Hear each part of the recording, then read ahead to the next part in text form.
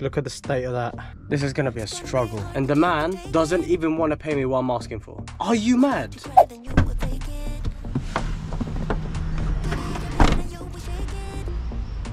Good morning, everybody. We are here at Euro Car Parts again.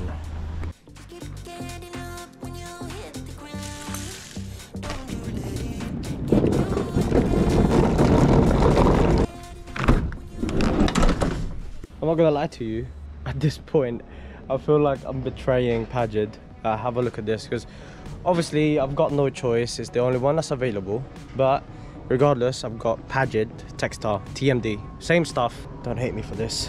There you go. Look, there's a Brembo disc over there. Some people are gonna be like, Brembo disc on a Pajid pad.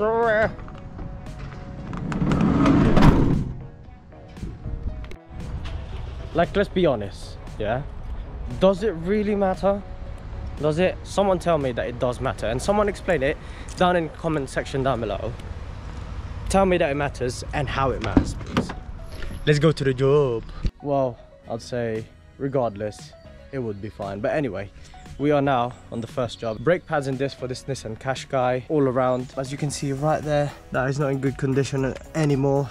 Great lipping on it. And also, I believe it started making squeaking noises as well. Let's get this started.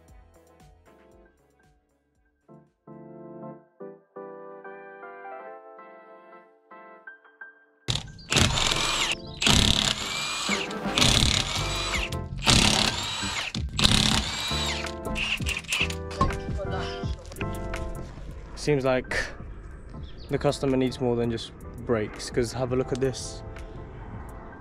Look at all that cracking on that tyre. I feel like it's a bump, like a massive pothole away for this to explode. So yeah, we're gonna be letting him know about that as well. I'm gonna say this again, I do not recommend doing this if you're not changing the disc, but you can compress it by just doing this.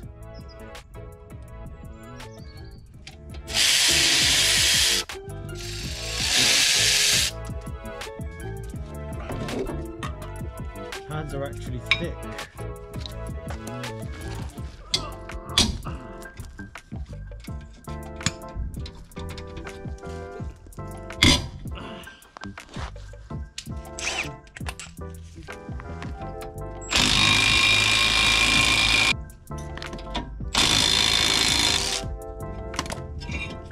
There she is.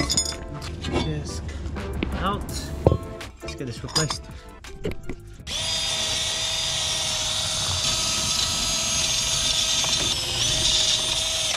And as you can see right there, that hub is now ready to meet the new disc. For the front disc, we are actually using Brembo with Pajid pads. Hurts me to say, but I actually prefer Pajid over Brembo. Not that Brembo is bad, but I just prefer using Pajid because I know what their quality is like. I don't want to speak bad about Brembo, but regardless, Brembo is good. Alright, let's just say that. Anyway, let's fit this in and plug it in, just like that. You're probably wondering, oh, you didn't clean it, there's grease on it. Well, I'll tell you, with Brembos and Pajids, it's not required for you to clean it anyway, but it's up to you. If you want to put brake cleaner on it, do it, why not? But with this one, there's already a coating on it and it's not grease based, so we're gonna leave it at that. Let's not clean it, let's leave it as it is, and we're gonna put the new pads in. First important thing is to check this, see if it's moving correctly, and that's good. That means it's not seized in place. So, oh, the grease in there is actually decent, if anything. I'm just gonna add some anyway. Brake grease, so feel free to use rubber grease. Rubber grease is also good, so just put a good amount in there, not too much, just a good amount. This actually prevents your pads from squeaking, because this thing can actually now freely move. So your slider can now freely move in and out, thus preventing the pads from sticking onto the disc. I mean, if you guys have any tips, please feel free to put it down below. And there. What I like to do as well is, when I do this, I like to make sure that this is actually extended out, and then I pop it back in, just so that there's a springiness to it. Obviously, the rubber boot doesn't give any spring, but this can be airtight at times, and what happens is it creates a vacuum inside. So what I try to do, as you can see right there, look. What I try to do is keep it as extended as I can for when I'm putting it back in the rubber boot anyway, just so that it creates that spring effect, look. Because once pads is installed, when you press on the brake and then you let go, what happens is when you press in, it actually goes like this. It goes in and then it comes out. Obviously this is exaggeration of it, but it goes in and then it comes out a little bit. Goes in, comes out a little bit. And you want that from the sliders. So next thing you want to do is you want to be cleaning the runners as well. If you are not supplied with new runner, you can still use the old one if it's in good condition. Well, with this one, it is in good condition, so I'm just going to be cleaning it. So clean the runners, because over time, in factory, as you know, there's a certain tolerance here for the lobes. And if that does not meet it, say for example, for when there's dirt and rust and stuff like that on the runners, that will basically decrease the tolerance that is meant to be for the pads. And that also prevents it from running on the slides, no, sorry, on the runners freely. So let's get that cleaned and make sure that we do our job right. There you go, and as you can see right there, it is nice and clean now. So we'll put this back on.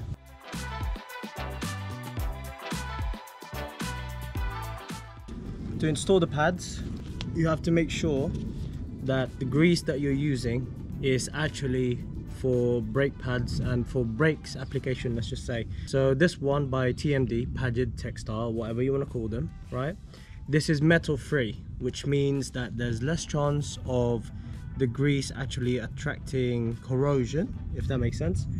With using copper grease and stuff like that, what's going to happen is over time that copper grease will lose the grease and it will become just copper, and that will actually seize onto your brake runners, best believe. So here we go. Let's put a smidge on the lobe, not a lot, just a tiny amount as such. Same again on the other side as well. So basically just the contact points anyway for where the thing is running the pads. There you go.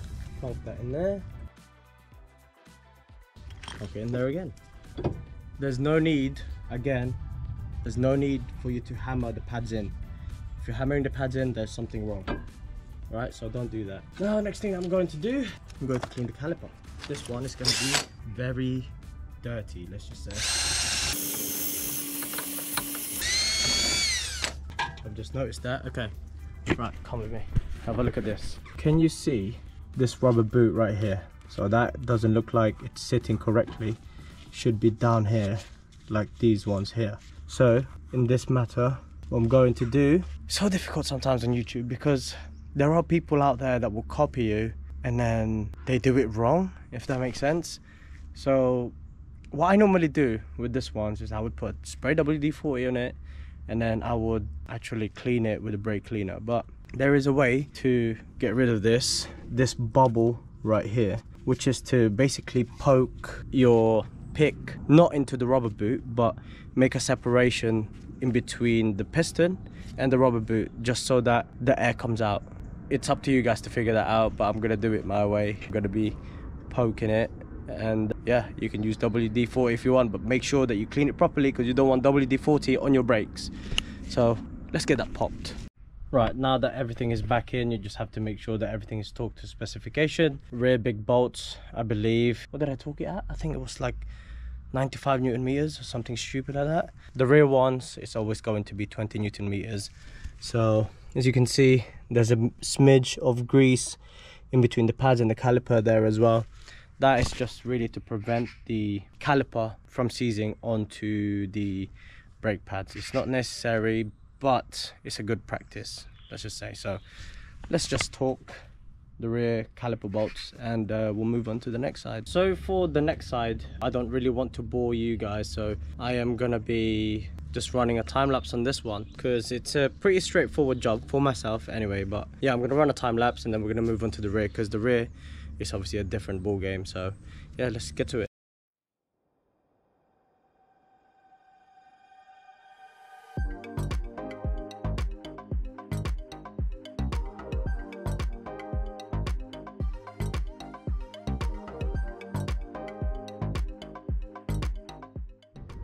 Right, so we have just done both fronts. Now we're going to be moving on to the rear. And I think this might be the squeak, because if you have a look at this, you look at the disc there, perfectly fine, no scoring. Obviously the lipping is there, but the pads are definitely wearing thin. And look at this. Look at this. Oh my god. Look at that.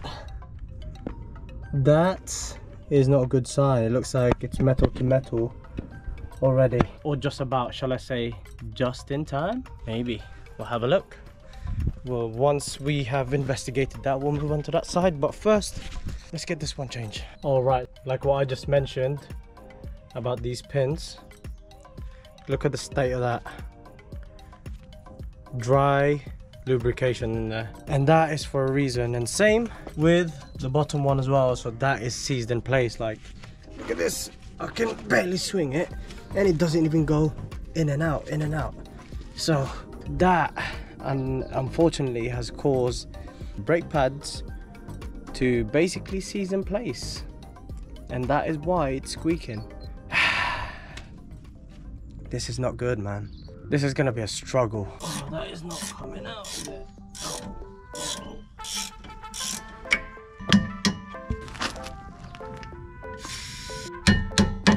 Still hanging on. There it is. My goodness me.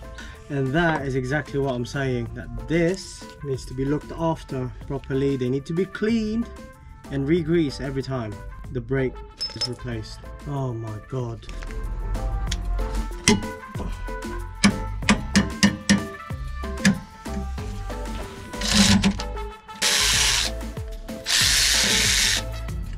Everything is seized, mate.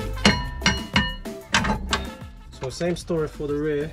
You want to clean it, hub, and also the surface of the brake shoes.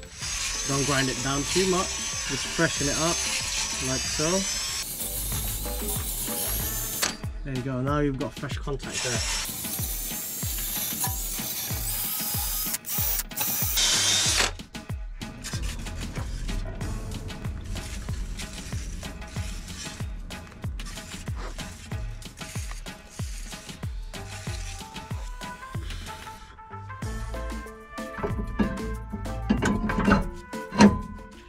Clean this now. There you go, this is what I'm talking about. Look at that. That's the sign of copper grease right there. Can you see that corrosion, that green corrosion right there? That is what copper grease corrosion looks like. So please, copper grease, stop it. I know, yes, it may not go wrong, but it might. So prevent it, all right? Don't use it. Okay. So I've been here for the longest time now. I actually had to use my chisel, because can you see where the rudder goes underneath of the runners? It's actually the fitting kit. Under the fitting kit, it was swollen due to rust, and I was like, okay, cool, let me put the pads back in now. Then little did I know, it was rusty underneath it and it swelled up a little bit. And like what I said earlier, the tolerances on this are great. I had to basically chisel away the rust from underneath. I've been here on this side for a good 45 minutes now, and I'm sorry that I didn't get to record it. The camera died, so I've got it plugged in now, so it's hardwired. And as you can see earlier, how it was very difficult to remove. Look at this, look at that. That's what you want when it starts to bounce back and forth, back and forth. So yeah, let's get this put back in and we'll move on to the other side.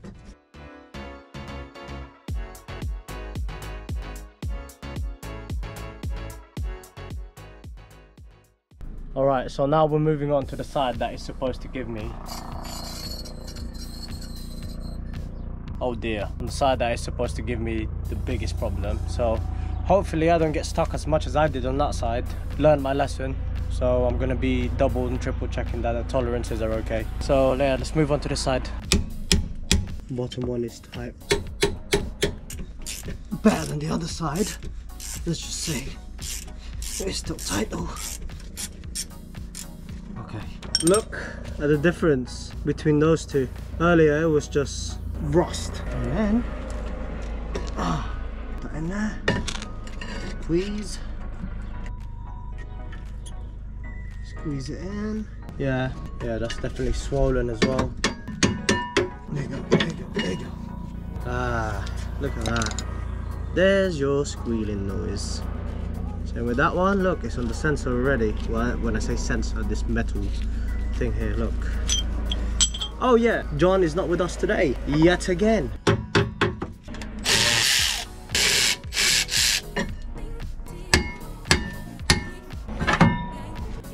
That is what I'm talking about right there. If it will focus, you can just about see it where the fitting kit goes. It's swollen, so I've just started cleaning that one. Now I've got to clean that one too, all of them. Bit annoying. Oh man, it's meant to be like 15 minutes each side, but you know, gotta do some extra sometimes. Look at that, all that rust coming off of it.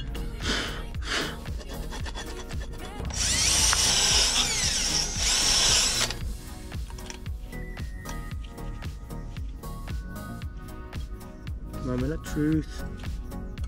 Alright, so that fits in nice.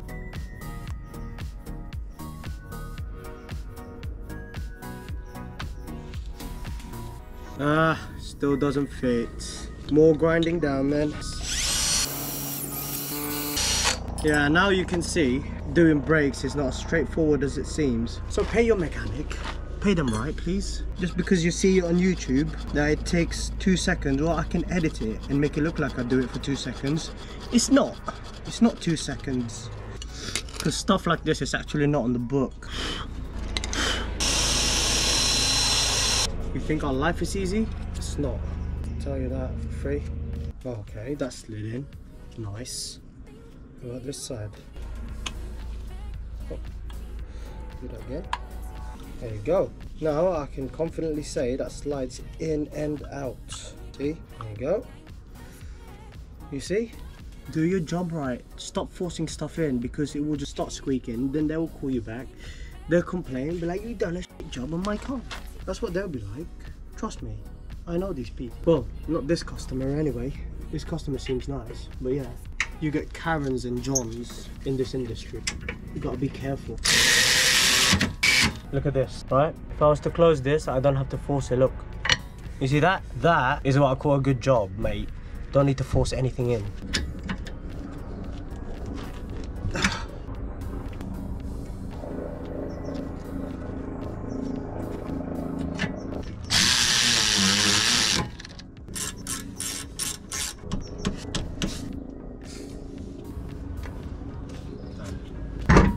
Alright everyone, so that is that Nissan Qashqai done. It was a little bit of a pain, let's just say, to do with all the seized sliding pins in the back, and also the carrier being corroded obviously underneath the fitting kit. It swelled up, that's why I was struggling to put the disc in. So I had to basically clean it up and then like kind of like chisel it down just so that the pads can sit in properly, so that the pads can slide in and out properly. If you don't do that, that's what will happen. It will start to seize, and then so if that was to happen, if it doesn't go in properly, try cleaning those things up and it should give you a good time after that. But yeah, anyway, moving on to the next job now. It's a diagnostic. Apparently the stop start light keeps coming on, doesn't actually engage. Let's just say the start stop. I hate stop start anyway, but yeah, that's just my opinion. So we're gonna go there and diagnose the issue, so let's go. And what's up everyone? So yeah, we're at the second job now. I've actually started already because it was raining. So yeah, anyway, as you can see here, it's saying the pressure before turbine 2. That's what it's saying. So I am literally checking it right now, and it seems like, from the looks of it, because I've disconnected it already right here, and I am testing the pressure with my brake reader. You can do it as long as it's got a gauge, but yeah, that's the easiest thing that I could set up right now, so I thought I'd check it anyway. So that's the one before the turbine. It's at 999 millibar, which equates to 0.999 millibar. If we were to pump it, you can see right there, pumping, pumping, pumping. Absolutely no change on that pressure. So I will pump it all the way to 2 bar and we'll see if this will update or not. And for your information, this is empty. I'm currently at 1.4 bar, so let's get it pumping. Keep pumping, keep pumping, keep pumping. 1.4, 1.6 bar, and as you can see right here, it's moving, but not the same as that. Like what I said, obviously this is not the most accurate instrument, but does the same thing. It's an indication if this pressure sensor actually works or not, and from the looks of it, it doesn't work. So we're gonna have to replace that. I'm gonna inform the customer. That customer is so, that's all I'm gonna say. Wow. He brought his car to 3 different garages. None of them can figure it out. I did, okay? I did. And the man doesn't even want to pay me what I'm asking for. What the actual, oh my days. That's so frustrating. It's like, oh yeah, it's gonna be discounted, this discount. Bruh. Just like what I was saying in the previous job. Pay your mechanic. Mate, do you actually think I'm coming back here? Are you mad? You must be smoking, mate. End of the day, right? Guy doesn't want to pay, and he only wants to pay my call-out fee. Anyway, I will take his money and never come back here. I'll use that money to pay for the fuel, whatever. Cool, happy, joy. But this guy, or any of his friends, will never see me. I tell you.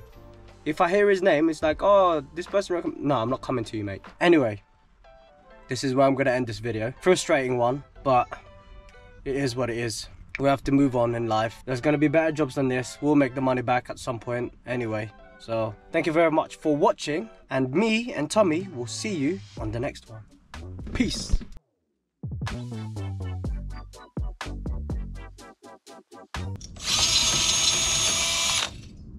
Oh. Okay.